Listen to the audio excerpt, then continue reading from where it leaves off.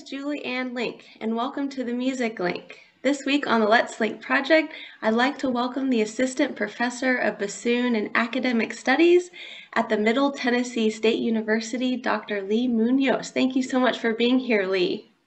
Thank you for having me. I'm excited to be here.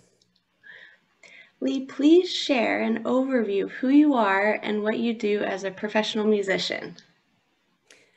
Okay, so I do a lot of different things. As you know that I got the job for Middle Tennessee State University. This is my first year, so I started a job in the middle of a pandemic, which was interesting. It's also my first tenure track position, so I've really enjoyed meeting new people, and it's really been fun. I also own Go Bassoon Reads. A lot of people know me. I've come to terms with it. I'm the Go Bassoon lady. They find out, oh, you're the Go Bassoon lady, and I'm like, that's me. I've owned that for just over 10 years, and I make all the reads myself. I also play second bassoon with Symphony of Northwest Arkansas.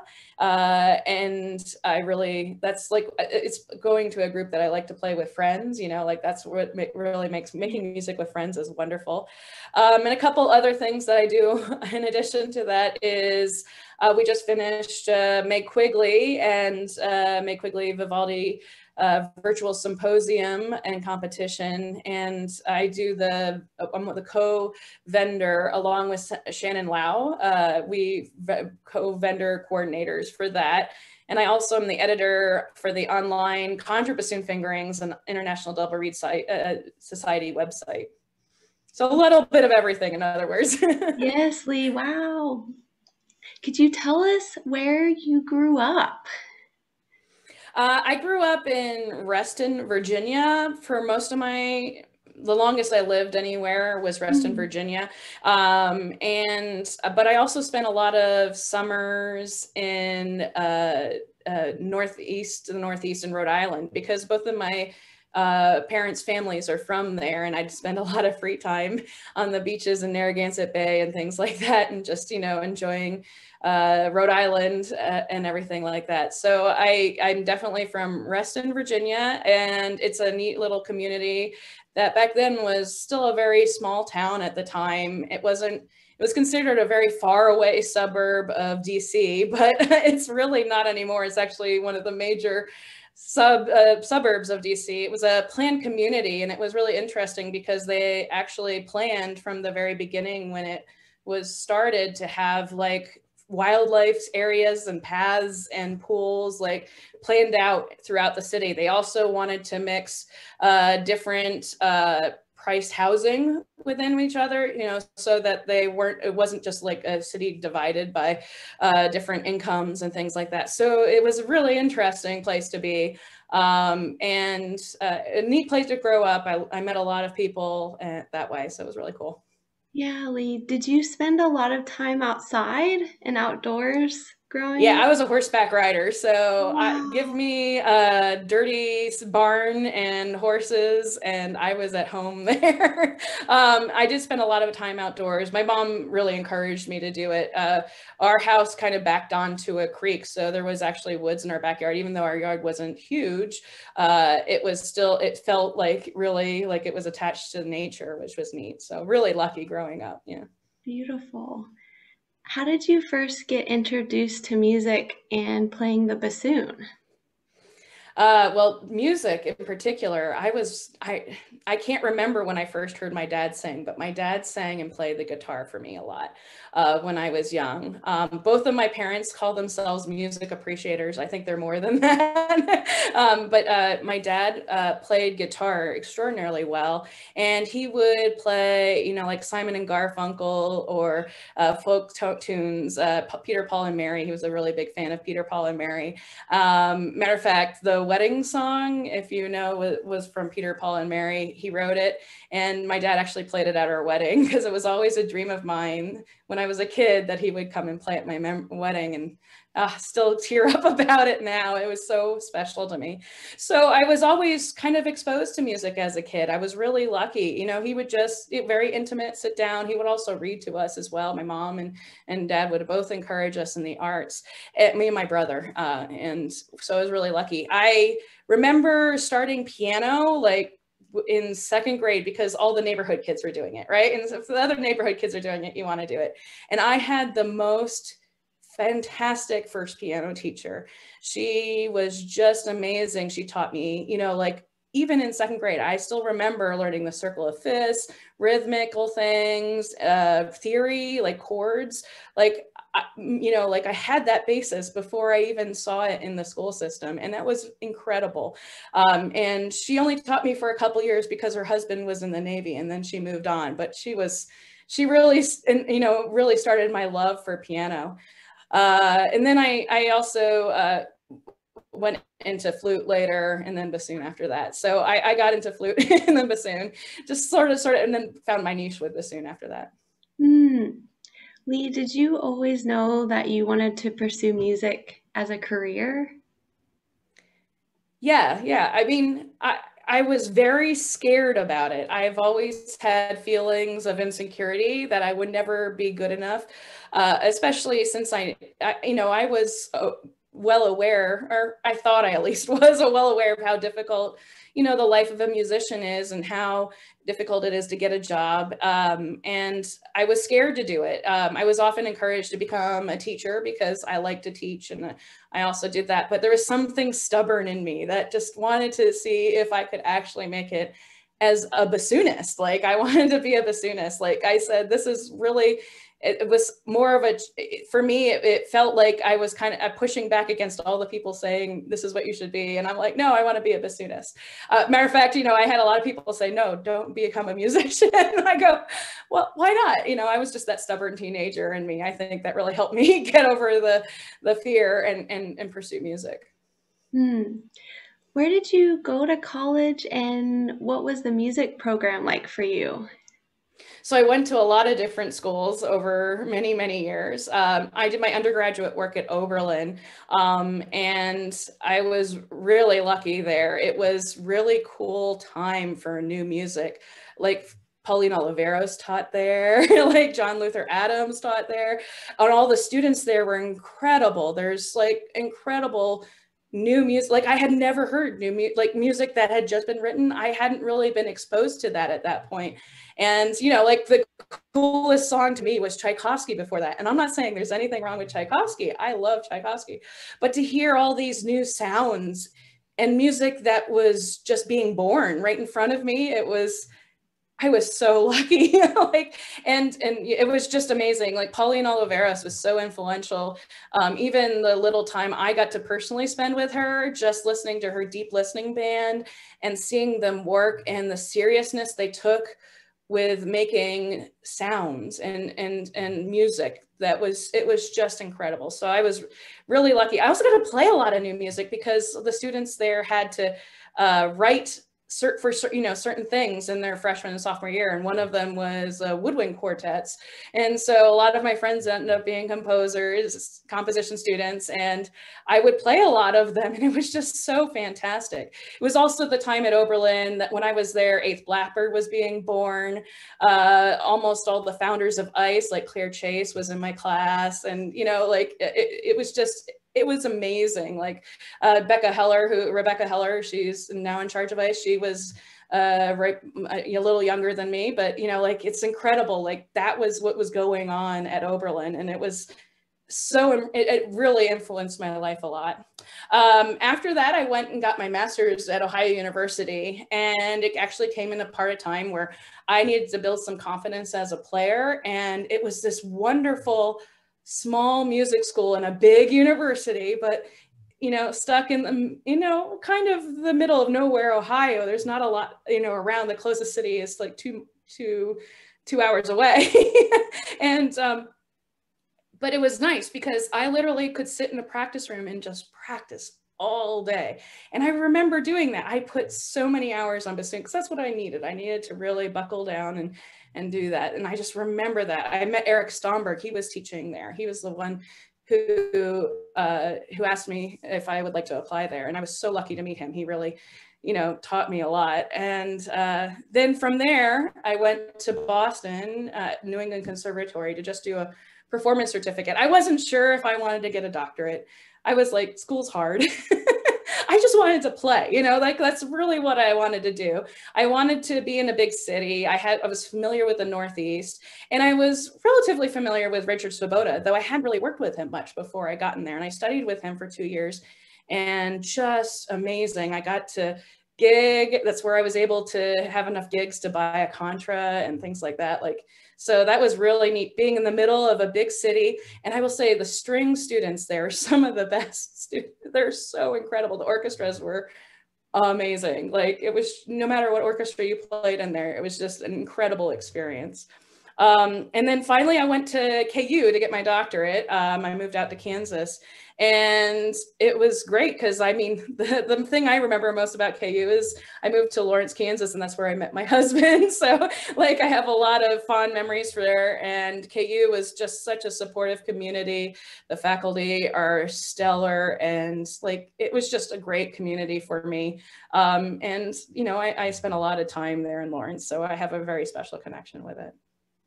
Could you share more about when you were introduced to the contrabassoon? Yeah, sure. Oh, so I remember I said I was a stubborn teenager. I actually studied bassoon. My first bassoon teacher was Nancy Stutzman, who was the contrabassoonist in the Kennedy Center Opera Company for many, many, many years, and was at that time. And I was like, no, I'm not playing contra. Because, she did, it was just me just being backwards as a teenager, and I was determined. But, I was told to get a contra reed. So she gave me a fantastic contra reed, by the way, that she had made to take to Oberlin. And, I got to Oberlin. I'm like, no, I'm a bassoonist. I'm not a contrabassoonist. Don't put me on that, but it was really interesting. One of the first concerts, and I was just telling somebody this at May Quigley the other day. This is really funny. That was John Clapp, and he was a senior at Oberlin when I was there, and he spent many years as the contrabassoonist in Grand Rapids Symphony. But back then we had to do Ravel piano concerto for the left hand, and I was on second bassoon and he was on contrabassoon.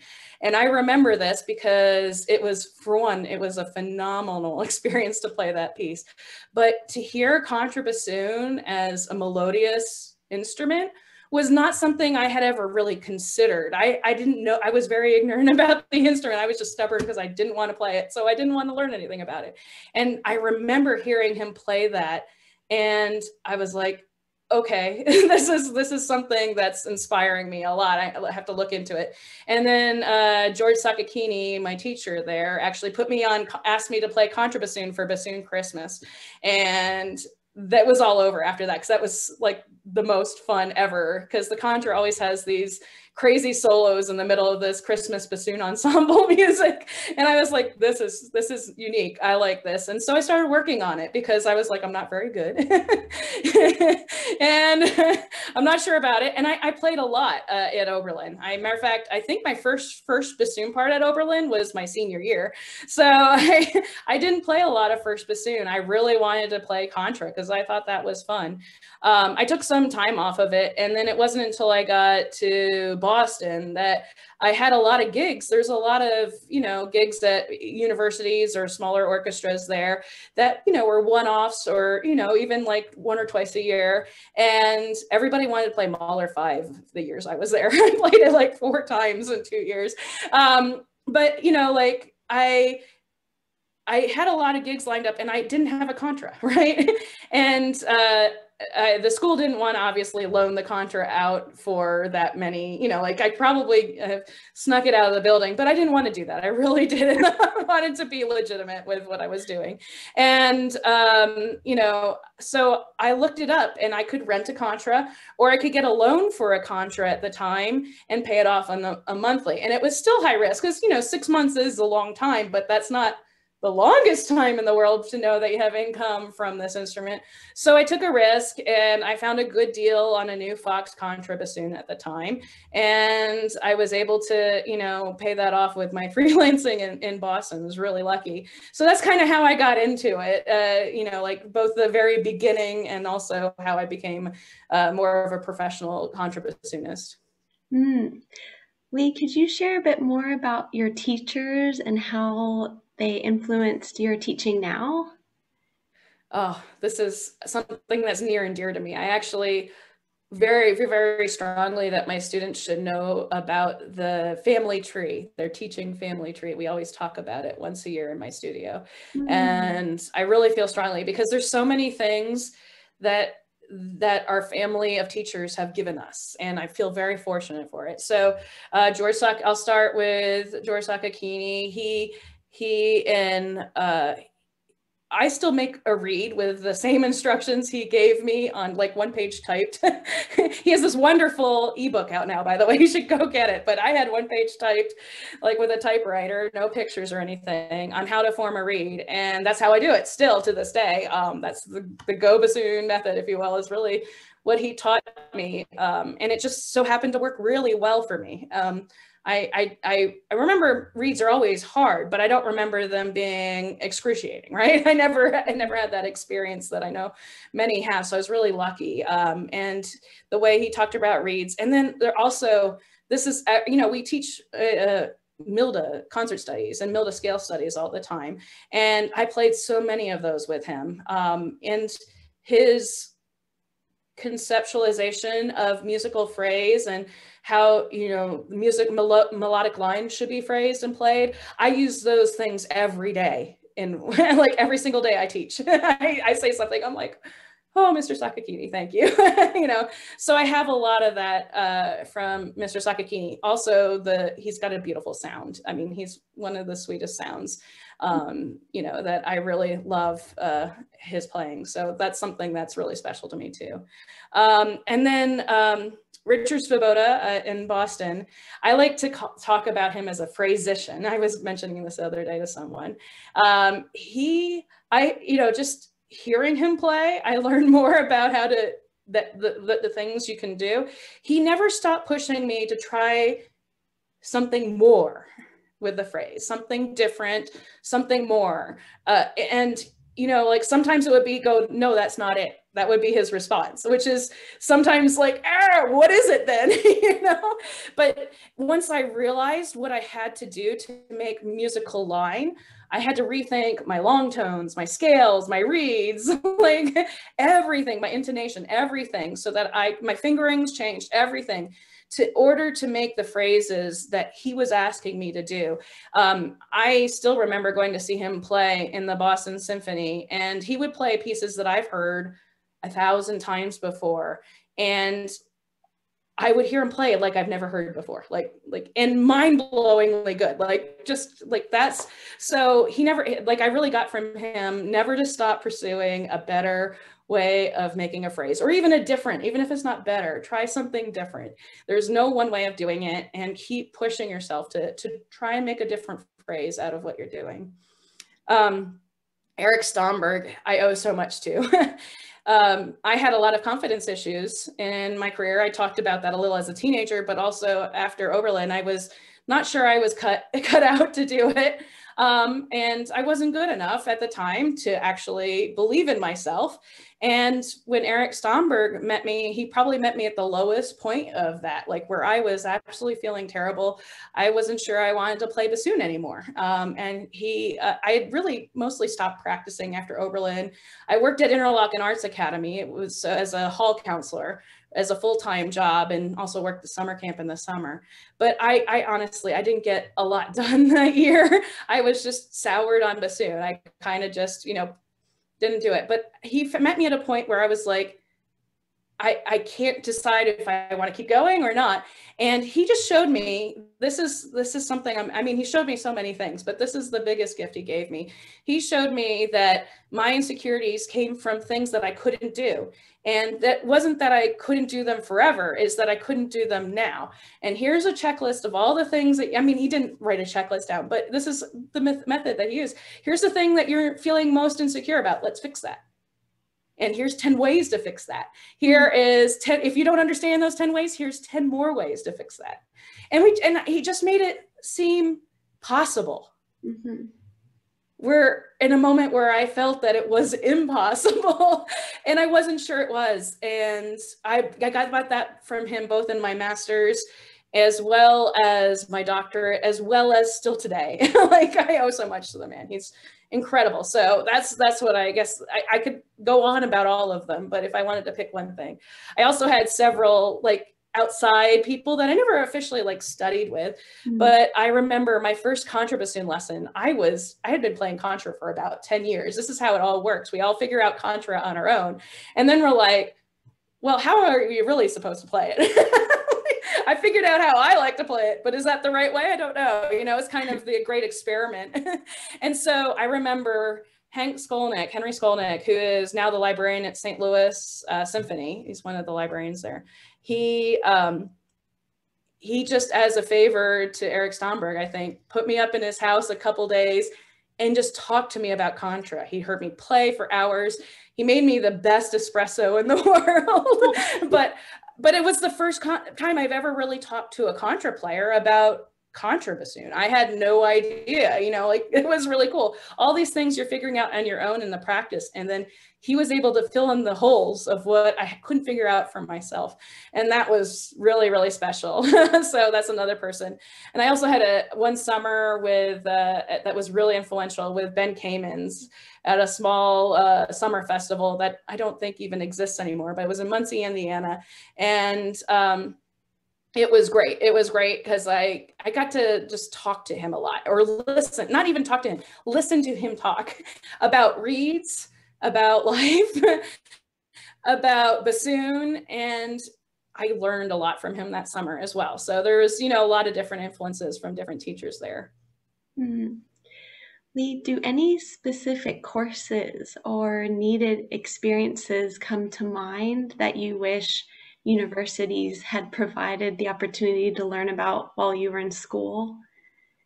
Yeah, this is something that's a real big passion of mine. I taught entrepreneurship at my previous job at the University of Missouri, and I really believe that we need to prepare our students, and in a way that I don't think I was prepared. I'm not saying I was unprepared. I just say there was a lot of things I had to learn as I went, right? And it's all about the business of music, and it's a business. And a lot of us, we have our dream jobs, and we should have our dream jobs. I really feel that strongly, that we should have our, you know, long-term goal that seems so out of reach, but we still want to strive for it. And we should have that. But getting there, the path to getting there is not very clear these days. It's not that you usually, I mean, there are people that get out of school and get a job, but there's other people that can take 10 or 15 years. And how do you get there with, for first, not being soured on the experience, because it's a lot of what you may not like, right? Things that you're doing along with the thing that you love.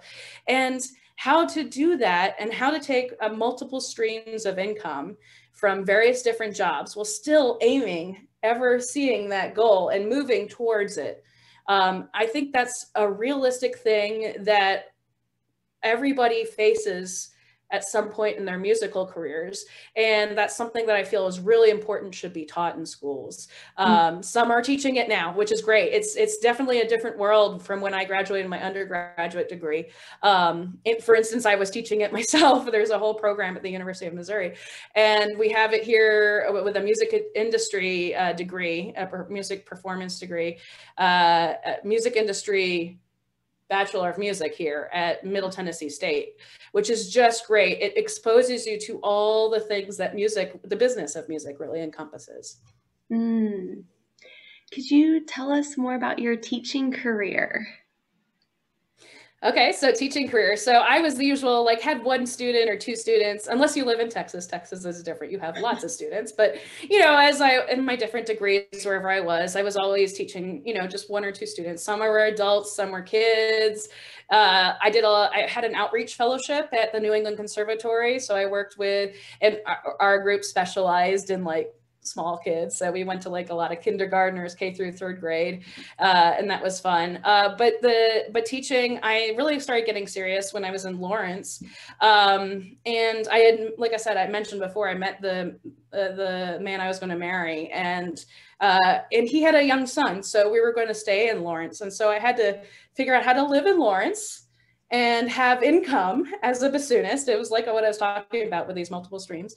and still work towards my dreams until his son was old enough that we could start moving for my career. And so I taught a lot of private lessons. I would drive to Kansas City. I would drive to Topeka, which is about, 30, 45 minutes away, their direction.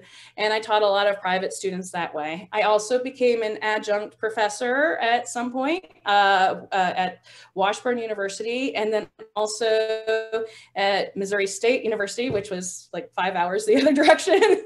So I did a lot of driving in my teaching, but it was really interesting because it gave me a lot of foundations in my career, so that when I was ready and when, my personal life, we were ready to make a move, that I was, moving towards a full-time teaching job when I got it at the University of Missouri. So it was really interesting. So that's sort of how I did it, is I just did a lot of teaching, a little bit of teaching everywhere for a very long time. It was about 6 years I did that. And that was really fun. It was great. It was a good experience.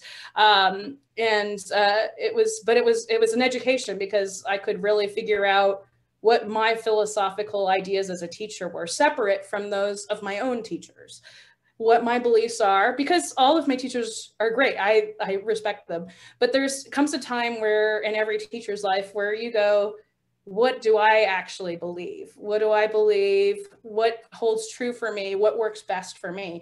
And that's where we come up with our own, way of teaching. And that was a great moment for me to really figure it out. And I called my earliest students my lab rats. They're still out there somewhere. One lives in Nashville, actually. It's really cool. I just moved closer to her. So we met up for some social distance coffee this last summer, but it's really neat. I call them my lab rats because they let me experiment as a teacher and find what holds true for me. And that was really great. Leigh, could you tell us more about your chamber music career? Yeah, I mean, it's here and there, right? It's something that I really love, but it's not something I've done professionally per se. Like that's not exactly what I've done. I was in a woodwind quartet. Shout out to the Pulse Quartet at Oberlin. We did like a couple festivals, Carmel Music Festival, I think we were finalists for. We didn't really, we were learning as we go, and things like that. This was before YouTube, and you could hear what lots of what people are doing currently, or what these festivals are like. Now you can just go online and Google various different music festivals. You're like, ooh, that's what's going on there. And so we learned, it was a great learning experience. I went through a lot of quartet music, which is great. And then I've played in a lot of quartets, many more quartets than quintets, which is very strange and unusual, but it's just how it works. So I know the quartet literature quite well at this point. And then when I got my job at the University of Missouri, I got to play with the Missouri Quintet, which was really special for me because I grew up listening to the CDs of their Maslanka recordings. Like, this is the group that I listened, because back then, it wasn't YouTube, it wasn't, downloading from iTunes. This was, you get a CD, you had to invest in it. It was not cheap. It took up space. I even had tapes, but the CD, one of the first CDs I had was the Missouri Quintet recordings of Maslanka's quintets. And like, all of a sudden I'm playing in that. I was like, this is amazing. I can't believe it. It was really, really special. And man, did that really up my quintet game really fast. I never played so much quintet in such a little amount of time. I learned so much music. It was neat because I remember getting music. I think we did 2 different Maslanka quintets, and I remember getting one. I'm like, I can't play this. I can't imagine playing this in 6 months from now, let alone, next week with you guys. And so it really made me it pushed the limits of what I could do really well. So that's really neat. I am currently in a duet right now. Since all my chamber music is really me wanting to play with friends. Like, it's totally self-indulgent, and I'm just so excited. So I'm in a contra and bassoon duet with my dear friend Leigh Muñoz, who's the bassoon professor at University of Arkansas. And it was just started out with a couple of pieces I had from a friend, or, commissioned, part of a commissioning consortium. And I was like, will you play this with me? And she said yes, because she's amazing like that, because nobody would sign up to do a bassoon contra bassoon duet, like, it's such a crazy combination. And, we're really excited to, hopefully when the pandemic is over, we have a commission from Jenny Brandon called An Orange Tree, which is just stunning. It's like, I'm so excited to play. Like, it's one of those things I can't wait till we can be in person again, because it's such an incredible work from Jenny Brandon. And I'm a big fan of her music, but this is my favorite thus far. So I can't wait for you guys to hear it. So that's kind of what I've done with chamber music, is mostly just play with friends. Leigh, could you share more about your orchestra career? Yeah, my orchestra career, the most of it, now, of course, I freelanced a lot in Boston. I did that in Kansas City as well. And I've had I made the finals for a couple big jobs. And I've also won a couple of regional orchestras, smaller orchestras. And I really love what I do. The thing that was most transforming for me, though, was being on the sub list for the Kansas City Symphony. I was on there from 2000, I think it was 2007 to 2018. It was a long time. I was on the sub list there for them until I moved away for my job. And the symphony covers both the Kansas City Symphony, the ballet, as well as the lyric opera. So it's actually an all-encompassing job. And the musicians there are incredibly talented. Like, I can't even tell you. And a lot of my jobs were with them would be, last minute sub jobs, or, like, it wasn't, a lot of times. So I actually learned a lot as a bassoonist. My sight reading skills got a lot better, thankfully, because they were very patient in the beginning. I was not prepared as to be the last minute sub person. That wasn't something I'd ever really thought about. So it made me a much better musician, and playing with a group that just is so good. Like, I can't tell you, like, they're so nice and they're so good. The bassoon section is just fantastic, led by Ann Bilderback. And like, it was neat because I had to, match my sound to theirs and figure out how to blend. And I played a lot of second bassoon. They actually didn't, I kind of kept it a secret. They didn't know I was a contra player until a couple years into it. I was like a little tiny secret I held. And so I played a lot of second bassoon, and I fell in love with playing second bassoon. It was like, I love the, like, being the supporting role where, you're a second bassoon. If you play a low C as sort of like, high in pitch at all, it ruins the whole woodwind section. And if you can play it in tune, you can hear the tone and the whole section relax. And just being able to do that and learn to do that well was incredibly rewarding. So that's where I fell in love with second bassoon. And now I'm in, I'm in Symphony of Northwest Arkansas, where I play with Leigh Muñoz, and it's an orchestra in Fayetteville, Arkansas. And I really love the group. It's just, it's just such nice people, and it's just a fun group to go and hang out with. It's, it's work, yeah, but it's also really fun. And I love that about that. Do you have a favorite concert experience that you could share with us? Performing? Yeah. Okay. So I saw this one and I had to think of a couple things because, again, like a lot of I learned a lot as a sub for Kansas City, and there would be things like my sight reading skills, obviously. Like one time, I think I got called to play the contra part on Turandot in a performance 2 hours before the concert started. I literally didn't have enough time to listen to the opera all the way through before having to go and play it. And I love that kind of like roller coaster adrenaline ride. It was really, really fun. But the one that really stood out for me, I was thinking back with Kansas City, was the concert that we played with Ben Folds-Fide. And he did I think he's still doing a series where he comes and plays his music arranged for orchestra. And it was ridiculously fun. I honestly wasn't that familiar with his music. I have a lot of friends who are Ben Folds fans, but I've never really gotten into it all that much. But he was such an advocate for the orchestra. Like, that was the coolest part of all of this. At one point, he asked the audience members, who was the first time seeing the Kansas City Symphony? And something like 80% of the orchestra audience raised their hands. This was their first time seeing the orchestra. So he was bringing in a whole new audience and introducing them to what the orchestra sounded like in a way they probably have never heard before. And that was really cool. Like, and he does, he does his improv thing where he'll make up a song, he'll write a song for you in every concert. And he did a new song each night. I didn't know it was coming. All of a sudden he's like, basses, play this line, and he would sing it or play it on piano, and then he was like, violins, now do this, and all of a sudden we were playing a whole new piece that hadn't been played before. And just that, seeing that kind of spirit brought to an institution of an orchestra, like not Kansas City per se, but just the orchestra institution, is really kind of sometimes stuck in the mud. And that was really neat to see it in a different light and what it can be done, if you just had the energy to do it. And so that was really neat. So that was really, really fun. It made me think about what we can do as orchestra musicians to reach community of music, of audience that we might not have reached before. Could you tell us about a memorable audition experience or competition?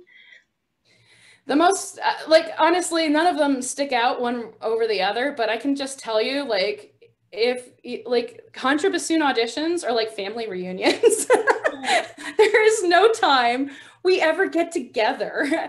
I mean, we have contrabands sometimes at IGRS and things like that, but contra auditions, especially the bigger ones, I remember I was one, I think it was Montreal audition many, many years ago. And I just looking around the room and I'm like, I'm in a room with my friends. How cool. We're all warming up and we got to catch up. That's the only problem with being a contra player, is there's only one of them in every orchestra. And so it's interesting to really get to hang out and talk shop and, just not in a way distracting from the audition, but in a way just it's good to see you. It's nice to actually see you in person. And so that's kind of my best memories are from contra auditions and meeting and catching up with my friends. Leigh, how do you cope with music performance anxiety, and can you share any tips with us? Yeah, I'm not sure I'm the best person to ask this, but I will share you my personal experience, and I can only say that represents my personal experience. All of my performance anxiety that interfered with the final product of the performance, right? So there's always performance anxiety that doesn't go away, but the amount that interferes with the performance came out of the way that I was practicing, which was I wasn't practicing correctly. It came out of practicing incorrectly. And it took me a very long time to discover it. This is one of the things that I've struggled with, when I wasn't sure I could be good enough bassoonist, because I was practicing a lot, but I wasn't practicing the right way. Or I wasn't practicing, I was playing a lot, I should say. Now that I know what practicing is, it totally wasn't the right way of doing things. When I heard you need to play it slower, I would slow it down 10 or 15 clicks, right? That's what I would do. I would play Marriage of Figure at 120 rather than 132 or 144 or even 152. I didn't realize that we actually have to stop, take things so slow that we get rid of all the negative energy. And this includes fingerings going from one fingering to the next without being confident. That's something, get those insecurities. That includes rhythmical issues when there's really complicated rhythmic. Also controlling your internal pulse as well, because if you're not slow enough to pay attention to intonation, your fingers and everything, you can't get better. If you can't actually hear what you're doing wrong, you're always going to feel insecure about it. And this is you have to play things in order to win an orchestra audition, in order to play a really phenomenal recital. You have to play things correctly for so long you forget what it feels like to mess up. And that's really a lot. That's a lot different way of practicing. I would just practice it. I got it right. Yay. And then I would like, I'm going to get it right always from now on. Right. Isn't that how it works? I didn't realize how long you had to play things at the level that you wanted them in order for that to show up in the final product consistently. Now, that's the thing, it's consistently. I have discovered that when I miss a high E after playing it right 1,000 times, I just laugh it off at this point. I'm like, whatever, like that was 1 in a million, versus the feeling I felt when I miss a high E, when I'd only gotten it right once or twice prior to performing, right? Like that tenseness, and it's like, I missed it. Why did I miss it, right? And now I have a total different outlook on bassoon, because everything is about positivity rather than negativity. Like, like the one time that I didn't play it right, oh, it's okay. I wish I played it. Don't get me wrong, but there's some things that are just out of your control, whether it be dryness in the hull, or the like water in your finger, your tone holes, things like that. There's just some things that you can't control. And, like I felt okay about it, because I was like, I played it right so many times. It couldn't be me. It's like the difference between a good reed and a bad reed, like a good reed maker and a bad reed maker, I should say, is the bad reed maker spends a lot of time working on bad reeds. And it feels terrible, I will say. Don't waste time on bad pieces of cane or reeds that are just not going to be the good reed. The faster you can learn to get rid of that reed, get it out of your life, get that negativity out of your life, the better and happier you're going to be as a reed maker, because you're going to waste a lot less time. So that's my experience, and it's personal to me. I tried a lot of different things. I did try beta blockers. They didn't help. There was nothing other than, honest to goodness, different approach to practicing. And once I figured that out, I realized I was nervous, but everything went right. And I couldn't imagine playing it wrong at that point. I had forgotten the feeling of playing something incorrectly, and it just took over. And that's when I started to make finals for some bigger jobs, and really my career started to, take off as a musician. So that was a big lesson for me. Mm-hmm. Leigh, have you experienced any music-related injuries, and could you share with us any tips to avoid that? I haven't experienced any injuries per se, specifically from playing music. I have injuries. I think I told you I was a horseback rider. When I was young, in order to ride horses, since, I didn't always have the money to ride, my own horse. I didn't have my own horse, but I found out a lot of stables had horses that they need trained, and they just need someone to stay on as long as possible and work with these horses and get them into shape for someone to ride them. So that was what I did a lot as a trainer. I was the one with the horses that were sort of, rejects, if you will, or nobody else was willing to ride them. And so I fell off a good amount of times. And I'm pretty sure I have injured both my neck as well as my shoulder from that, and not in a way that's been debilitating. I can still function, perfectly fine, but there is a lot of pain there, which can, because it's my right shoulder, can get exasperated by the bassoon or by reed making. Things that I have done, I love the ergo crutch. Let me see, I have my bassoon over here. I don't think it's available anymore, but I think there's a couple of different versions of it that are even better. But it's a crutch that, if you see, I can move it up and down. And it's really phenomenal, because what it does is it changes, like if I had to do this, that even hurts, right? Lifting my shoulder up, because that's where the injury is. And it takes it so my hand is down, but my wrist is still straight, because if I didn't have it, my wrist would have to bend to keep my shoulder low. And that really helped me. The other thing I use is a strap for contrabassoon that Chris Wyatt sells. That's phenomenal. And it's he makes one for contrabassoon. He also makes one for bassoon. And for bassoon, it attaches onto your neck strap ring. And on contra, even now on my Mucus contra, I have a neck strap ring put where it's most imbalanced, but you can also hook it on, a lot of people hook it on the brace between the joints. And that, honestly, I can take both hands off the contra and it stays in place, which is really exciting. Yeah, because if you can, a lot of people fix that problem by doing it straight up, but what that does is bring my arm very far forward again. over time, I found, especially when I was doing like 6 hours of contra playing in Boston, like, well, some days I would be in the chair between school and gigs, and my arm would be so much forward that I would start to get that pain in, from that injury. And so that releases the tension, because I can then lean the contra just a little. It leans against my left leg, and that holds the contra up so it's not being balanced in my left hand. And so it just makes it, I call it hands-free contra.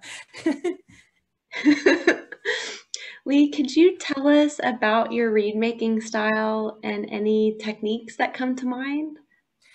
My reed making style, I like to call it the good old American reed. I don't, like it's there, we have bigger reeds, which are normally associated with the European style. They're the longer reeds, which are 56 millimeters and longer. And then we have the shorter reeds that are often associated with Philadelphia style scrape, or Garfield scrape is known, which are 53 millimeters and shorter. And mine is 55 millimeters long. I use a K1 shaper. It's sort of a hybrid of all of my teachers. I can't say it looks like any single one of my teachers' reeds. It has a lot of influence from the Van Hosen style, obviously, but I use a different shape. So that's the big thing, is I still use the taper from spine to tip that I used with the Van Hosen shape, but I use either a Rieger 1A or a Hertzberg shape. And then I also have a lot of influence from the shape from Eric Stomberg, and that he was the one who suggested the Rieger 1A and then the Hertzberg later on. And that's really depending on what bassoon I'm playing. My most current bassoon, that's the one that it fits the best. And then I also just have like my reed evaluation style. Like, it's just sort of developed through time over making lots of reeds. It incorporates a lot of what all of my teachers have said, and along with some things, like I never get old from Mr. Kamens from saying your reed is a carrot. I don't know if you've ever heard that before, because there's no two carrots that are the same. And so I have a lot of that, those thoughts that have sunk into my psyche over the years from Mr. Kamens as well. Can you share with us any behind the scenes of running a bassoon and contrabassoon reed making business? A lot of people ask me how I make so many reeds in a year, because I can, like, even in a pandemic, I'm going to make over 1,000 reeds this year. It's kind of crazy, but so it's very few contra reeds this year, but a lot of bassoon reeds. So the biggest behind the scenes is how I make so many, and that usually comes with efficiency, which is something I didn't have or even think about when I started my company. My company was evolved like many that I see these days. I love it. This year, if nothing, the pandemic has given us entrepreneurs. Like, it's like the year of bassoon entrepreneurs. I've seen so many reed companies like really say, this is what I'm going to do. I'm going to go forward with this, and create their own companies. And I'm in awe of all of them, because they're all taking that leap. And I remember how hard that was.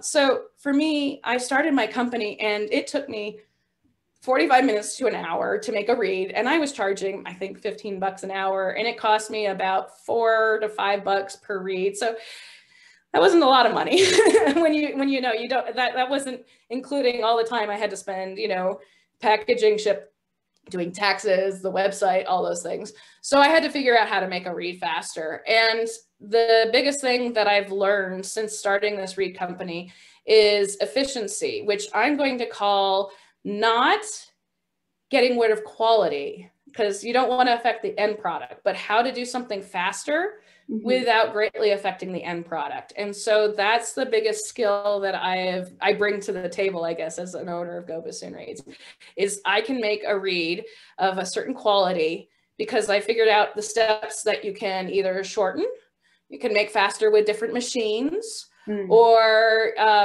the weeding out of cane, my process for weeding out of cane, all of those things, so that when I cut the blank and my time on the reed, it's fast. And it takes me, if it's a really hard piece of cane, which I don't usually spend, is like no more, and we're talking from splitting cane all the way to packing it up and going, no more than 25 minutes a reed now. And it's usually 15 to 20. That's where I like to keep it, in order to make sure that I can keep my price in a range where I'm making a living wage, because I think that's important. That's another thing that new business owners don't realize. You have to actually in order to enjoy it, you need to be actually making a living wage from it. It's just one of those things, because otherwise you start to resent the time that's taking you away from other things. And I had no idea. I had no idea it was going to explode. I put up a website back then. You know, websites with order forms for reed makers didn't really exist unless you went to a big double reed company like Forrest or Midwest or something like that. But individual reed makers didn't have those. So I was really getting in at the right time. You know, I was doing social media when you could really be an influencer without having to spend money. There weren't a lot of people on social media talking about bassoon, let alone bassoon reeds or contra reeds. And I really had a lot of luck. I really thank Meg Quigley, actually. My first exhibit at Meg Quigley, I was at Round Top. I can't remember the year. I think it was 2013. I can't remember. It was 2014, somewhere around then. And I remember, maybe it was 12. It's so long ago. But I remember going to it, and people saw me as a business owner. They tried my reeds, they liked them. They tried my contra reeds, especially because I sold a lot of bassoon reeds, but I didn't sell a lot of contra reeds until after that. And I remember running out of cane, you know, a few months later. I go, wait a second, what just happened? I just ran out. I've never run out of cane, you know, because I usually buy a year's worth at a time. And I looked, I was like, I need contra cane. And it was just sudden. It was an explosion, and it was very lucky. And so those are, you know, just so making a living wage, that's something that you need to do as a reed maker. That's definitely, or as a musician, you need to actually respect the effort and work that you think of, all the money you put into school, your instrument, your tools, and the craft that you can do. It's to be valued. And so that was one of the really big things that I learned through Go Bassoon, that and efficiency for reed making. Oh, and then we won't go into taxes. I learned a lot about taxes. That was the other thing. Leigh, could you share any final skills that come to mind that are learned through music and apply to everyday life? Yeah, this is something that I stress a lot to my students, because we as music teachers need to stress, we're not just teaching them to play bassoon. We're not just teaching them music theory or music history. By playing bassoon, they have a lot of transferable skills that make them more than qualified for a range of work. And a lot of my students will say, well, I'm not qualified for that. I'm like, let's break down the skills you need to do this job. I bet you already do them as a musician. And that's what a lot of people haven't understood, is how to communicate that. You know, I have these skills as a musician, and that's how you can get a job. You can make the difference between getting a job and not getting a job. As a musician, I do this every day. For instance, you're self-sufficient. How many hours are musicians just go, you give me a task, I will go and do it. That's practicing, right? How many jobs require that? Like every job, you know, nobody wants to be micromanaged or be a micromanager. You know, how about teamwork? In order to chamber music, play with a pianist, play with anybody, play in an orchestra, we have to make compromises. We have to listen to other people, and we have to go somewhere and meet in the middle all the time. We have teamwork skills that are tested like every single day. Like this is more than most students do, because we're practicing our craft every day. We're applying it. That's why it's called applied studies in bassoon. We're applying all these things all the time. And then finally, problem solving, because again, what are you doing all day as a bassoonist? You're practicing. And that's what is wrong. I have to listen and figure it out. And then I have to figure out how to fix it. And then I have to keep going until I do. And if it doesn't work, I have to course correct and figure it out. Like, again, these skills are incredibly valuable in so many jobs. And you can get a job just by being able to explain what you do as a musician. Yes. And you don't, even if it's not a bassoon job, you can get a job that could help you get that bassoon job just by showing I have these skills that I practice hours every day. And if you just are able to communicate those skills, that what you're able to do to someone, you're going to be top in line for any job you want. It's just like, it's really something to do.